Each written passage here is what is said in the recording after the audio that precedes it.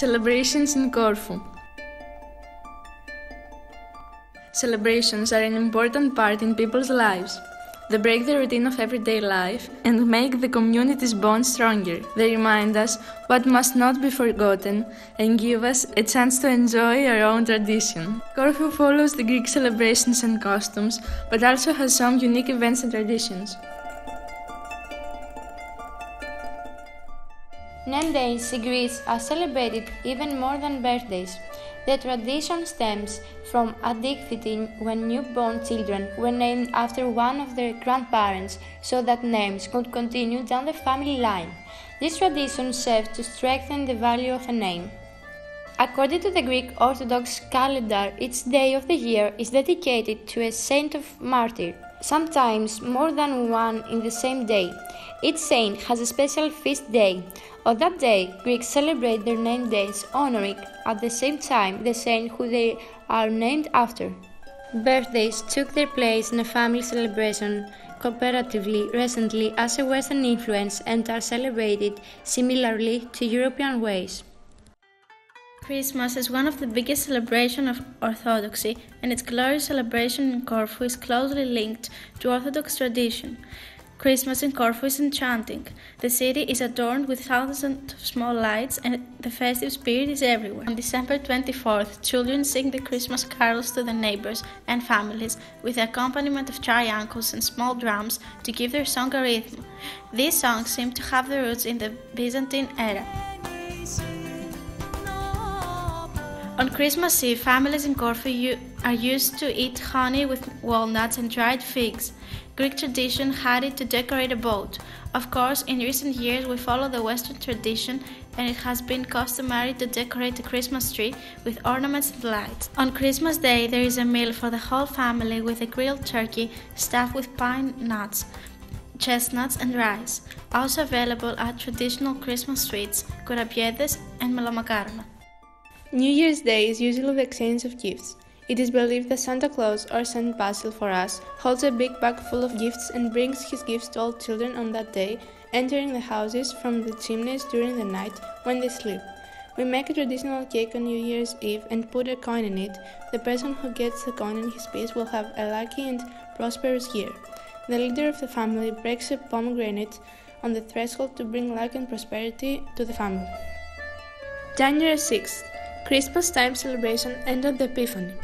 This is the feast of Agitha Afania or Fota, which celebrates the day when the Kalikazari or hobgoblins that appear during the period of Christmas are rebanished to the netherworld by church rites. During Epiphany, waters are blessed and evil spirits are banished.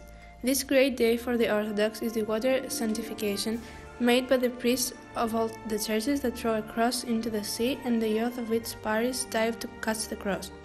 The lucky one who will catch the cross is blessed and lucky throughout the new year. Carnival is a feast known all around the world.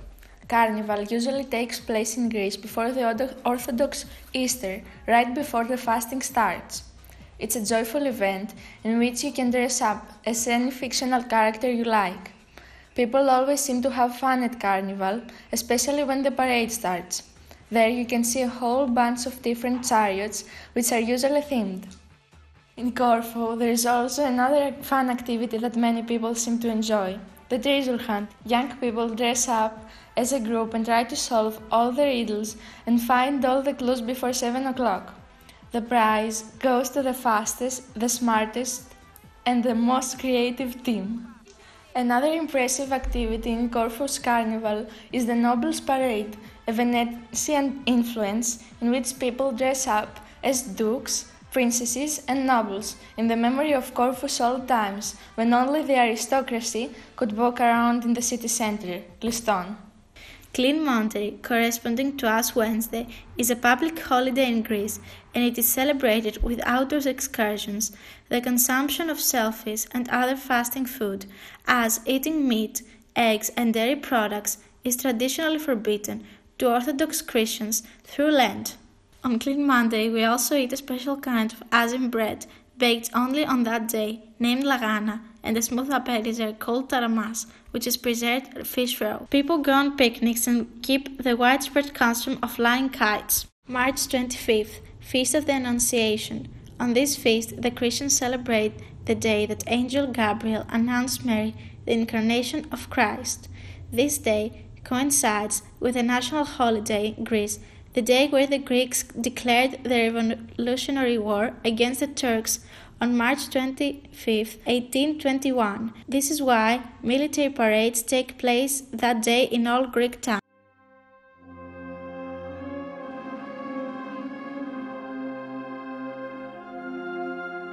Greek Orthodox Easter is celebrated with a number of events and customs all over the country, but some areas are particularly famous for the special tradition.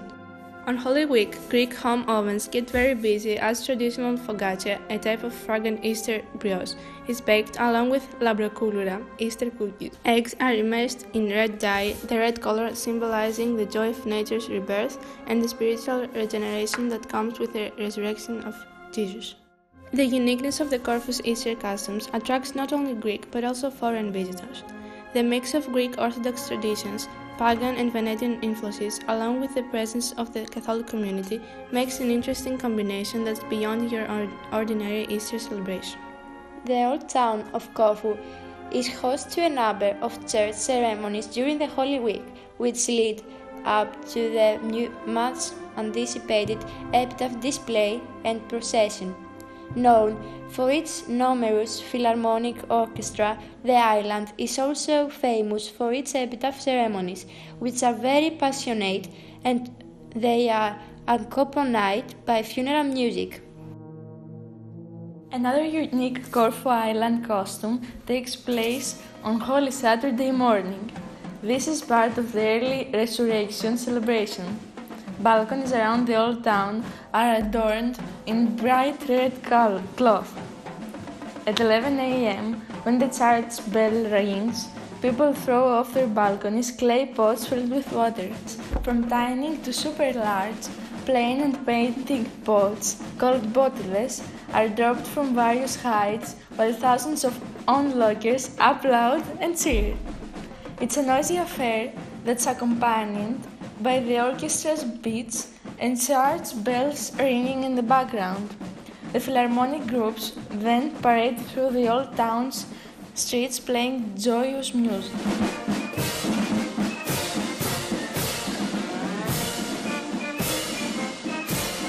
That same night, people go with their candles at the central square and wait for the priest to say, "Christ is risen."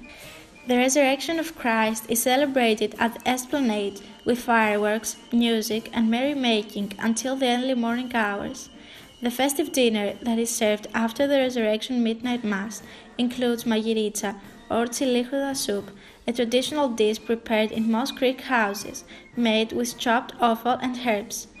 People hold a red egg and crack it with the person next to them, claiming at the same time, "Christ is risen." On Easter Sunday morning, lamb is cured and cooked over charcoal. While waiting, people drink and dance and have a great time. That's Easter in Corfu, a very upbeat, colorful experience full of tradition. May Day is a public holiday. It is a traditional spring holiday in many cultures and it has pagan origins. The custom of May 1st is to decorate the doors of houses with flower wreaths in a way to welcome the power of nature into our home. The wreath is made from various flowers, hand-picked and knitted together. There are many sorts of local festivals in Greece. Festivals have a religious base and they are in accordance with the Orthodox calendar. Greek communities everywhere love to dance, in couples or in circles. The musicians playing on traditional instruments contribute the rhyme to festivals and parties all year round, but especially during the summer. Saint Spiridon and processions in Corfu. 4 processions to honor our patron saint take place every year in Corfu. The first procession is on Palm Sunday, in remembrance of when Corfu was saved from the plague in 1630. The relics of Saint Spiridon are carried along the road where the town walls used to be, where Saint Spiridon stood and banished the plague. The second procession, which is actually older and was established in 1515, is in remembrance of when Saint Spiridon saved the island from famine. It takes place on Easter Saturday morning at the same time as the epitaph from the Church of St. Spiridon. The third procession takes place on the first Sunday of November in remembrance of when Corfu was saved from the plague in 1673, and the fourth on 11 August when the island was liberated from the Turkish siege in 1716. The worshipping events for the memory of St. Spiridon finished on the afternoon of December 13, with the requesting prayers and the basmata, the prayers, for the re-entrance of the holy relic back to its place. There is also the litany of the holy relic in the church for 3 times to bless the royal Christian. St. Spiridon's Day is a very important celebration in Corfu, maybe as important as Christmas. Almost half of the population carries his name, so every family has one more reason to celebrate. The traditional sweet of the day is called lukumades, and it is a kind of donut dipped in honey and sprayed with cinnamon. You are all gladly invited to spend next year in our country in order to enjoy each and every celebration of our island.